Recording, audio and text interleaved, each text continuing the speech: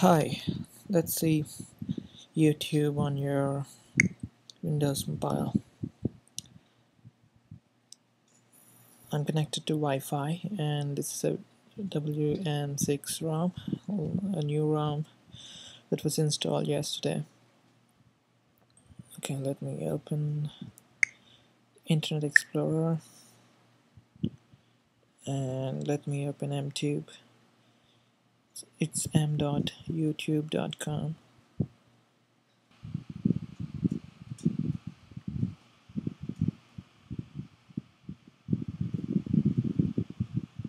Let's see, ask the English girl what it is all about.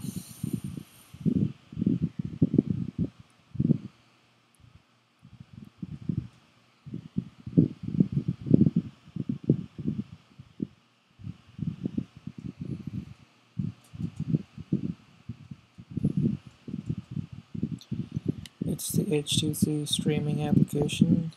It's automatically streamed. Hi. I think she's Beverly Hills, I think. My old video. The very first one do that because there was a problem. Let's see.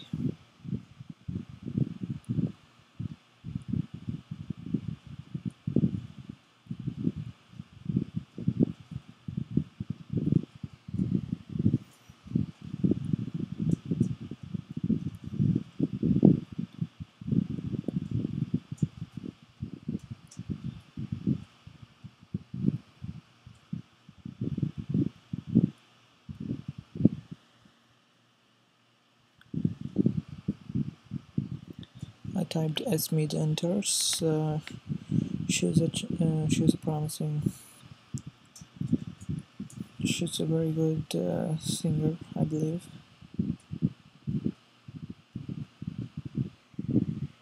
It's buffering.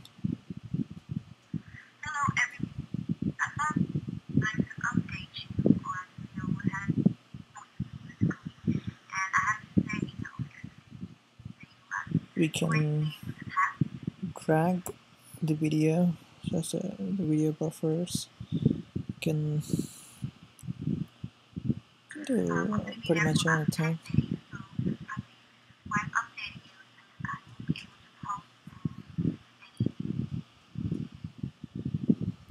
So actually not you only few very famous videos uh, are placed in the mobile version of YouTube. Not all the versions of all the videos are placed. You can definitely not find one of my videos in mobile YouTube, at least for now. They are actually in the process of converting the whole video database, at least those the most famous videos, to 3GB content, and then they can easily stream to mobile devices, so that they can easily, they occupy less bandwidth, and they can easily be streamed. So that's the proof that you need, now that you have a mobile version of YouTube, you need not rely on third-party applications to convert videos or to fly to do all sorts of crap, and you can easily access mobile YouTube on your mobile device. Interesting to see that iPhone has a YouTube application embedded. It would be more interesting to see more other applications in iPhone because they're trying to do a lot. Let's see how iPhone fares. That's it for now. Have a great day. Bye bye.